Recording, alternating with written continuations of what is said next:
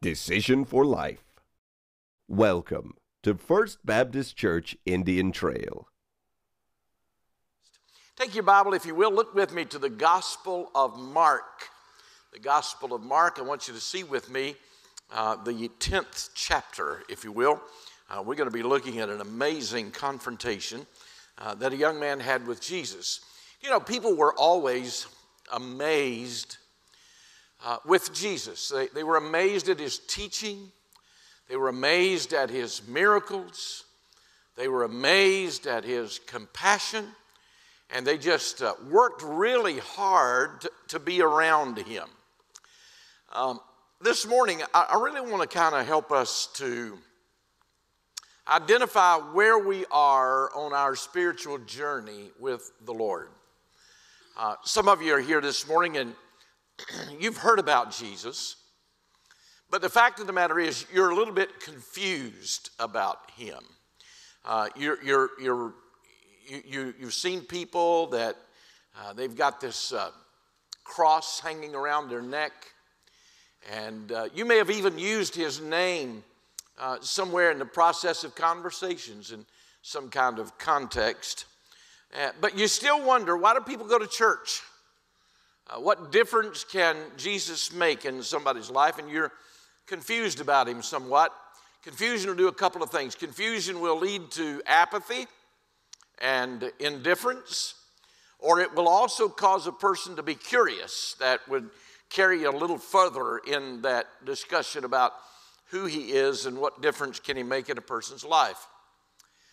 There are some people that have heard about Jesus, but fact of the matter is they've rejected Jesus because they cannot wrap their head around the fact that somehow that Jesus could be God and somehow he could make an eternal difference in somebody's life.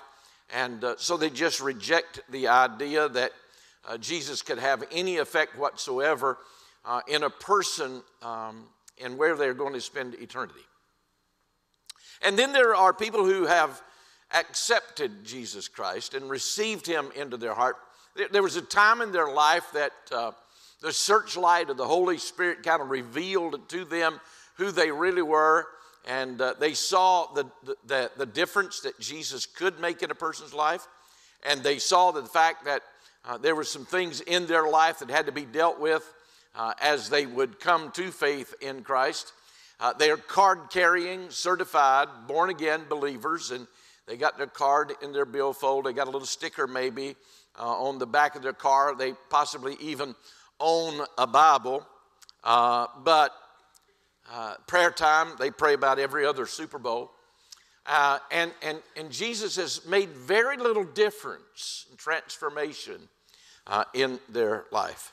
Now, you know, there are two extremes to that. Is that extreme, that card-carrying person, but then there are the Jesus Junior people out there that just, man, they're radically saved and radically different. And everybody else is, all the other believers are somewhere in between those two spectrums. I'm just glad you're all here. I'm glad God brought you to this place, because you and I are going to be looking this morning at an interesting encounter that Jesus had with the rich young ruler in Mark chapter 10. Now, redundancy is really a pretty good tool to use when you're teaching, and you hear a lot about my testimony, how that I was growing up. One of the great desires of my heart was to excel at something, and I wanted to be great at something. The problem is, I really wasn't willing to pay the price to help achieve greatness. Now, a lot of that desire to be great has really bled over into my adult life. I want to be a great daddy. I want to be a great husband. I want to be a great pastor. I want to pastor a great church. So, you know, that desire is still prevalent. I've come to this conclusion, and I want you to hear this statement. Jesus did not come and wrap himself up in human flesh to live among us sinlessly, to die on a cross, to take your place and my place on that cross, and to rise from the dead just so you and I could live mediocre lives. He did not. Now, the problem with most of us when we come to faith in Christ is that, we just want a quick fix. Just sprinkle some woofle dust out over me and let me be a great Christian. We want the Dr. Phil approach. People go to Dr. Phil with these humongous problems, and Dr. Phil's just got this step-by-step easy approach. Just, here, you do this, and you're going to have a great marriage and great life, da-da-da-da-da. But the fact of the matter is, if you and I were honest with each other and honest with God, the overwhelming number of people in this room have a desire for something more than what you're experiencing. The overwhelming number of people in this room have a desire for something deeper in your life. The overwhelming number of the people in this room, I am convinced, want their lives to matter. You don't want to be a blasé dad or a mom. You don't want to be insignificant. You don't want to be wrapped up in some kind of career that brings absolutely no fulfillment to you in your life. You really don't want average friendships. You really don't want a routine marriage. You want something much more significant than that. Well, this encounter with a rich man may help us get there because it does show us the road to greatness. Matter of fact, it is so significant in the Word. God put it in here 3 times, in Matthew, in Mark, and in Luke. And so if He put it in all 3 of those Gospels, there's something here that He wants us to find. Now, I don't have a flowery outline that I'm going to give you this morning. We're just going to dig in and go verse by verse through this encounter just to see what God is going to say to us. I want you to pick it up with me now in verse number 17.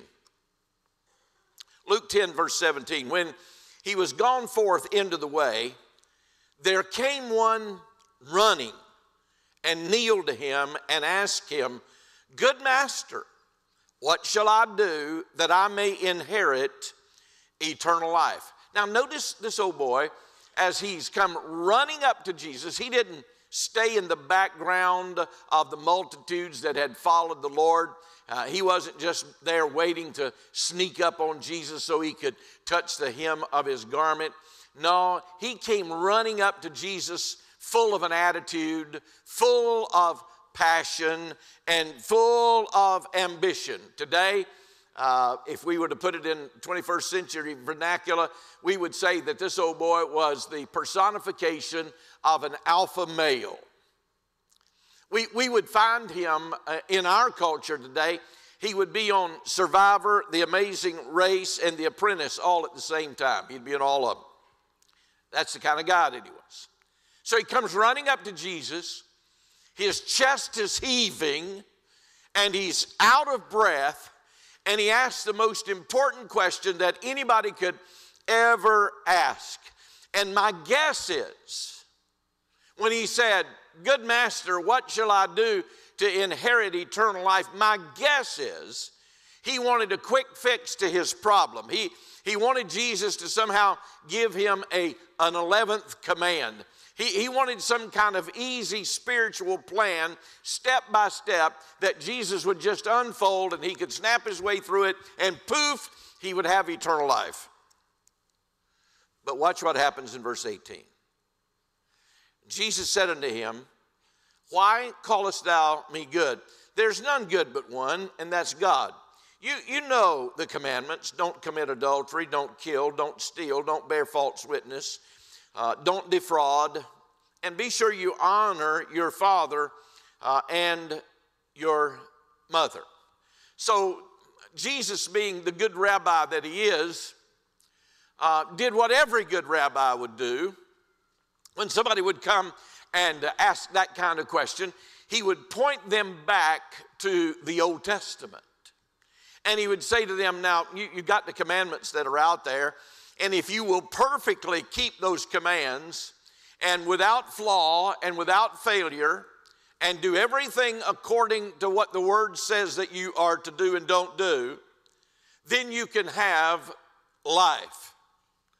And it is amazing how he responded. Watch this in verse 20.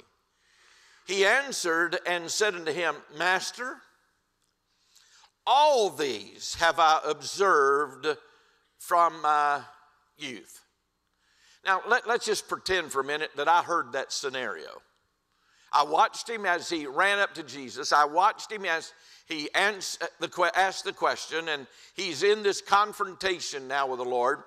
And I heard Jesus say to him, well, if you want to have life, then you know that you got to keep the commandments. And then I listened to his response as he said, you know what, I must be in pretty good shape then, because I've done all of that since I was a kid. And here's my response. If I were standing there listening to that, I would probably say, liar, liar, pants on fire. And I would say, well, who in the world do you think that you are fooling? Now, I'll probably give you that you have not killed anybody. And I'll give you a pass on the fact that maybe you have not committed adultery. But I'm going to tell you, I bet you stole a tent peg out of your neighbor's tent. Somewhere along the way, you took something that didn't belong to you. You stole somebody's idea. You stole somebody's vision. You took something that did not belong to you. And somewhere along the way, you have exaggerated and lied. You got with your buddies, your rich pals, and y'all got to talk about all the stuff that you have. And you embellished the number of camels that you got. And you said that you got more goats than what you really do possess. And you really went way beyond all of that. And this thing of honoring your mom and your daddy, what about that time that they told you to go feed the camels, and behind their back you gave them that dirty look? If you're right, then we'll weave a rug out of my back hair. I don't believe any of that stuff. I'm not buying it. Now I got a visual right there I shouldn't have gotten. But anyway, now while I'm filleting this guy, while I'm deboning him, I want you to look at what Jesus did. That powerful moment as Jesus treated him entirely different than what you and I would have been saying and doing. Watch verse 21. Then Jesus, beholding him, loved him. Now, those of you that are here this morning that say you're saved, that say you have eternal life, that say you have a relationship to Christ, can you see Jesus doing this? Can you visualize this with me for just a minute? When he's looking beyond the sin, he's looking beyond the faults, he's looking beyond the failures, and he looks deep down into the souls of all of us, and he looks at us with compassion and with genuine love. Powerful moment right here. I don't want you to miss this. Powerful moment here. Colossians 1 says that Jesus was the visible expression of the invisible God. And so when we see Jesus as he's looking with compassion at this old boy, deep down into his soul, what we're doing is catching a glimpse of the very nature and the character of God himself. When we see this genuine love, do you know what you can know? Do you know what you can know when you see this? God loves you in spite of who you are. Now watch verse 21. And he said unto him, one thing you lack. Go your way, sell whatever you have, and give to the poor, and you'll have treasure in heaven, and come and take up your cross and follow me. So he comes running up to Jesus. Jesus, how can I have eternal life? And Jesus said, tell you what, go sell all your possessions, give it to the poor, take up your cross and follow me. And all of a sudden, this kid has whiplash. What? You've got to be kidding me. That's not what I wanted to hear.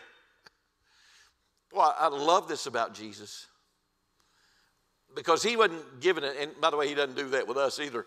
He doesn't tell us what we want to hear, but he challenges us just like he did with the rich young ruler with truth. He confronted him with the truth. He didn't give him some easy peasy spiritual plan to follow, but he raised the stakes and he gave him the truth about sacrifice. And he says, I want you to give up what is the most prized possession that you have in your life. I want you to sacrifice it. Now, let me be clear. I'm going to use a political term here, if that's all right. I hear this every morning. Well, let me be clear about this. But anyway, let me be clear. This is not suggesting that material possessions or money is evil. That's not what the Bible teaches. But the Bible does teach that the love of money, the love of possessions, is what makes it evil. And if he was going to get what he was looking for, he had to come to the place that he was willing to give up and relinquish what he loved the most.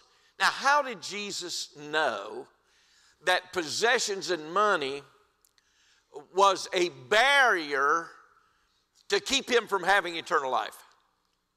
How did he know that? Well, first of all, he's God, and he knows it all. But it could be that he watched him get down off of his Tahoe camel, dressed in the Brooks Brothers robe with the Armani sandals, and headed his way.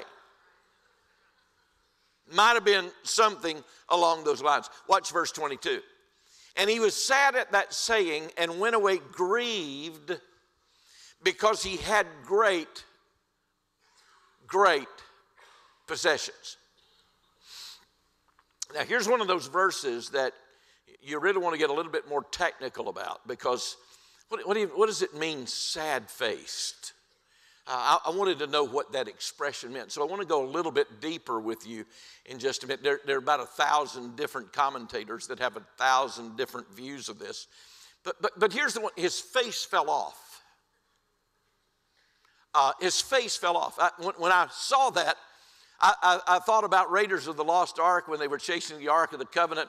They opened up the Ark of the Covenant, and that old boy's face just melted. Y'all remember the movie? Anyway, that was just me when I was looking at it. But his face fell off. But when you dig down to the very root of what the Greek text really says here, it's pretty interesting, because what it means is that there is a gathering cloud.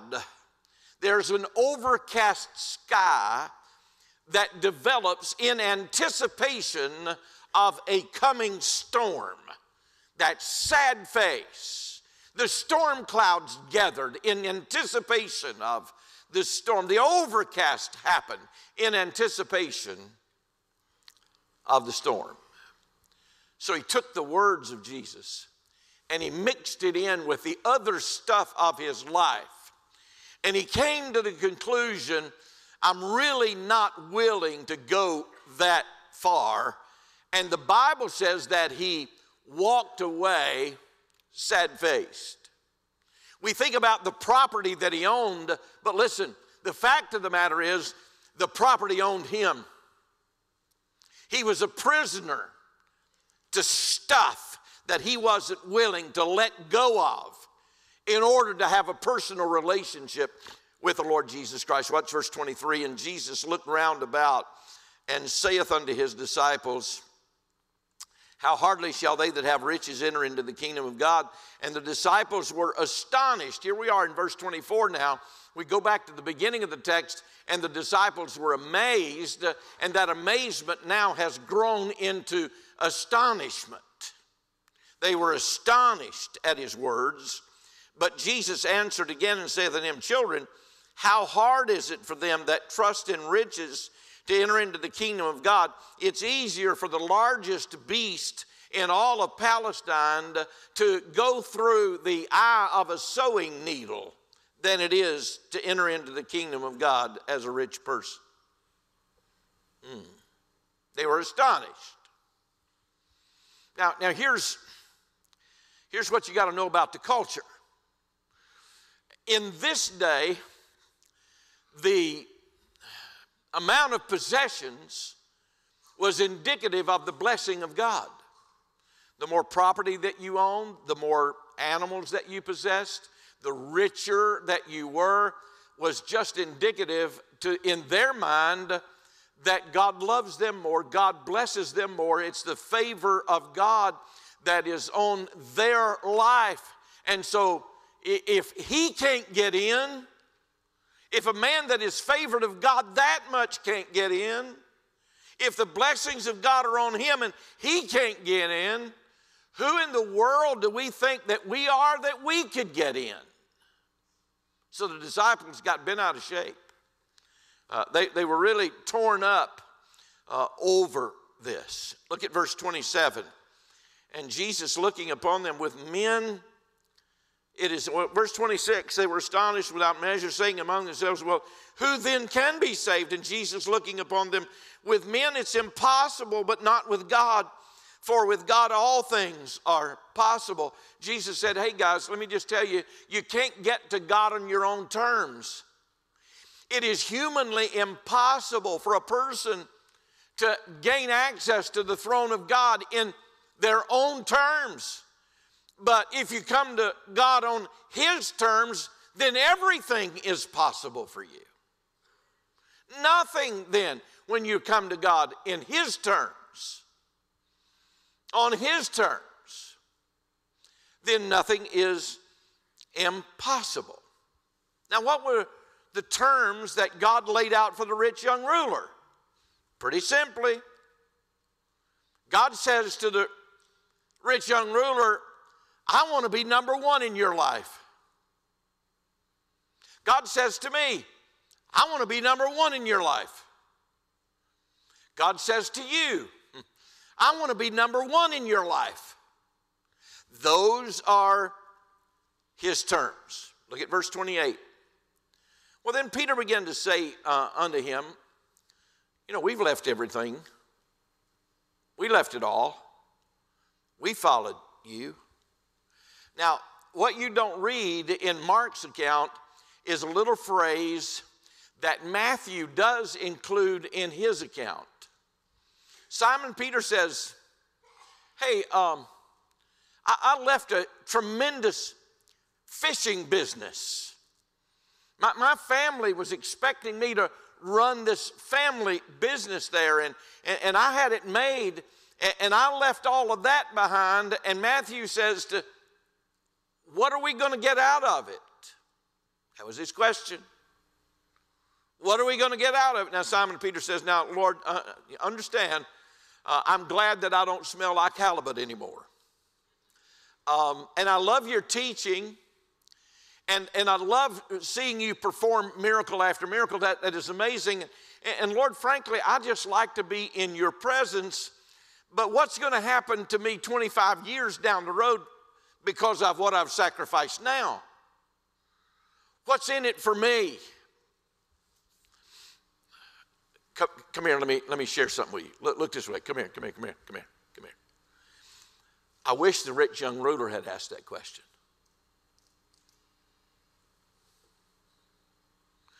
Because that's a question that gets God into the equation. That's a question there that God could show up in the midst of it. Now, here we are. We're at the pinnacle of the message, and I'm getting ready to pull in the conclusion. And man, we're going to make a rapid descent in this thing. We're kind of pictured like a roller coaster, and we're up here at the top, and we're just about to go over, and it's going to be a quick ride, and you better hold on to your pancreas because, I mean, we're in for this thing, okay?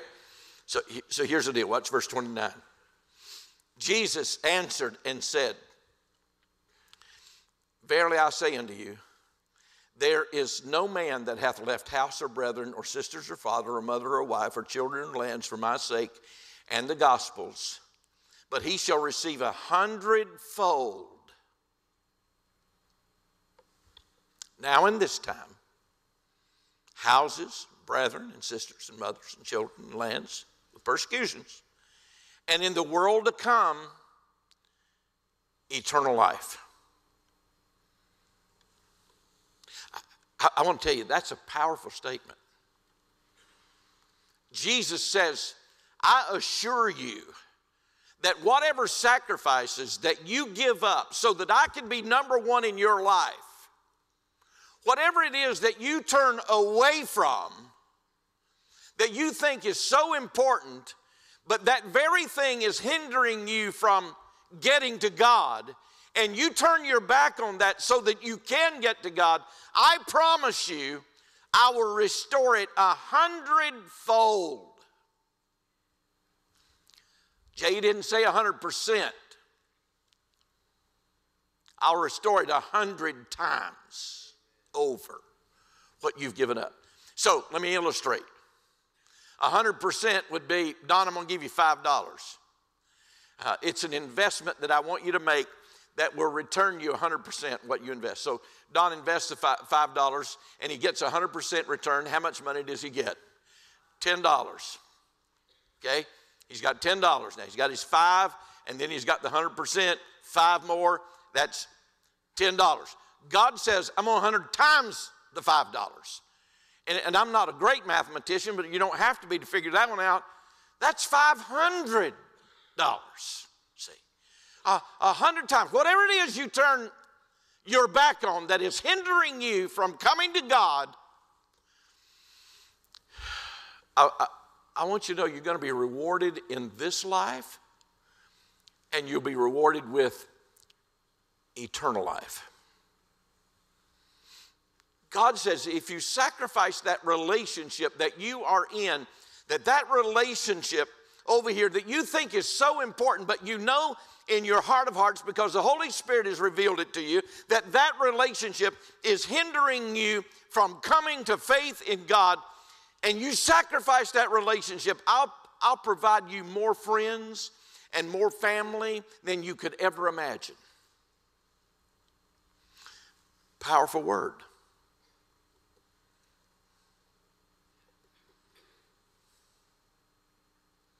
If you sacrifice that one habit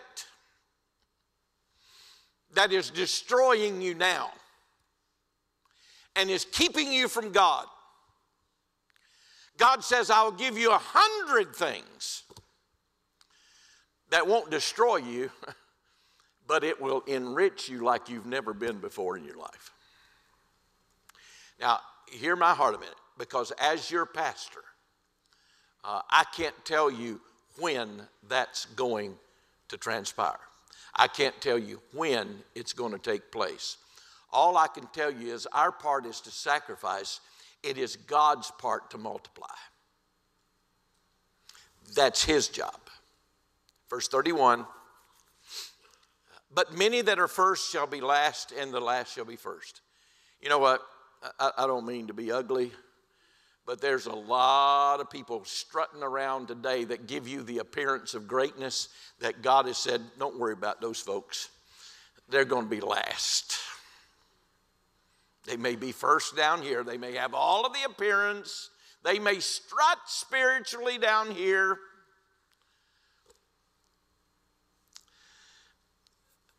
Imagine for just a minute,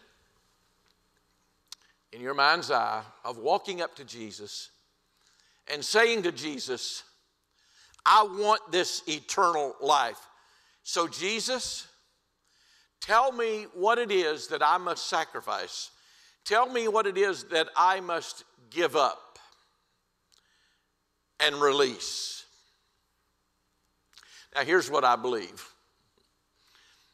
I believe half the crowd in here that need to come to Jesus, half of you already know what the answer to that question is before you ever asked it. And I believe I'm resonating here because there was a lot of people that were shaking their head like that. You're exactly right. I know what it is that's keeping me from Jesus. I know what it is that's keeping me from having this abundant life that God has promised. I know what it is. Now, the other half of you, you don't know what it is. You don't have a clue. So let me give you a trigger or two that may stimulate your thinking. It could be a wrong relationship that you know that God doesn't want you in.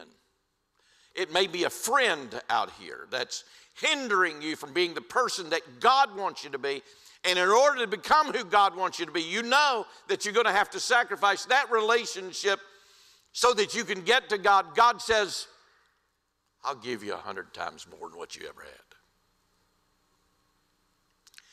Some of you, I see this more prevalent in men, but it's a growing phenomenon among women. You want to build this reputation. You want to build some kind of resume. And so you're giving everything that you have into the marketplace, and you're trying to climb that corporate ladder because you want to have a life that you perceive is going to be successful and meaningful in the marketplace, but it's the very thing that is hindering you from being who God wants you to be. And God says, I want you to sacrifice that ego. And if you will, I'll give you so much more than what you ever imagined. You understand, our part is to sacrifice. It's God's part to multiply.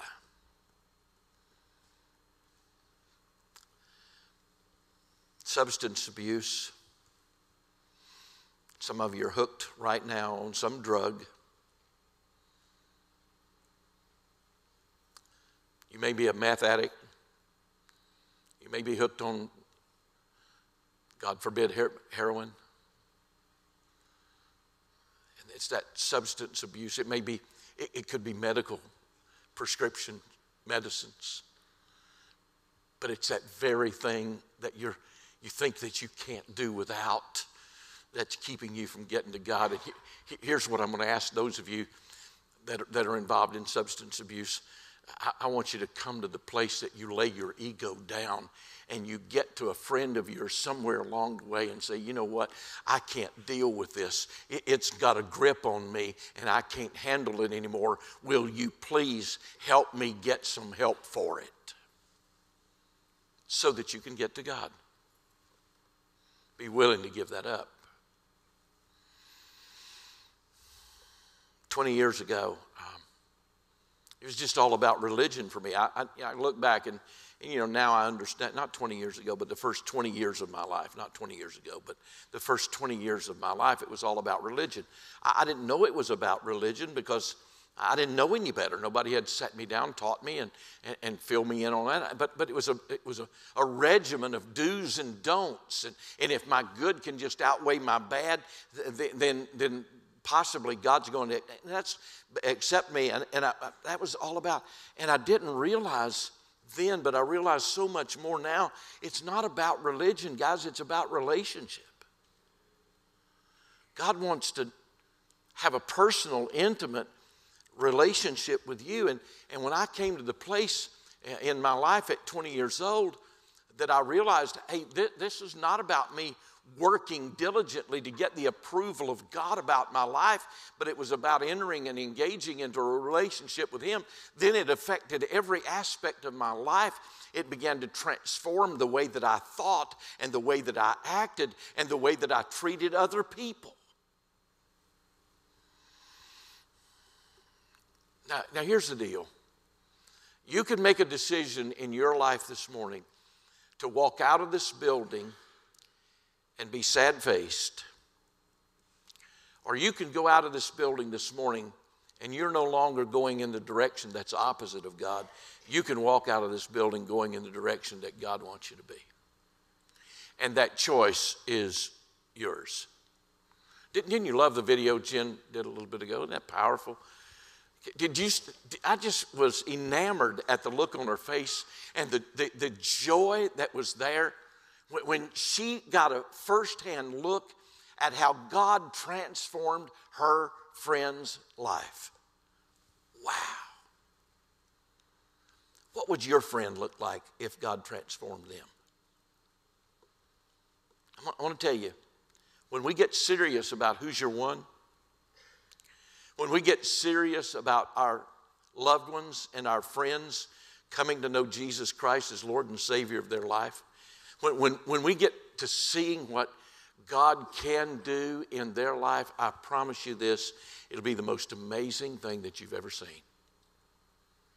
It'll transform them, and it'll do some amazing things in your life as well.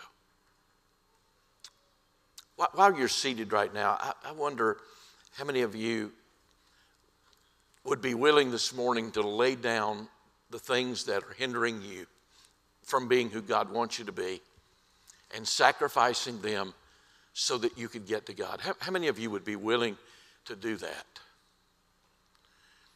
If you're willing this morning to admit, you know, I got some wrong relationships, my life, it's really not going where I want it to go, and I'm not being fulfilled in where I'm doing, and I realize that my job and the friends that I'm keeping, or whatever it is, this addiction issue that you're facing in your life, would you be willing just to say, you know what, I'm done with that.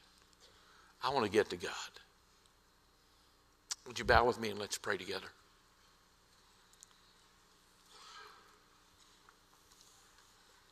Heads are bowed and eyes are closed for just a minute. If that is your desire, I want you to pray something like this with me, right where you're seated. Would you pray, Heavenly Father, I really don't want anything to stand between me and you. And I know you want to be number one in my life, and I want you to be number one in my life. Right now, Father, I'm willing to turn away from sin and self and receive you into my heart and into my life. Please forgive me of all my sin.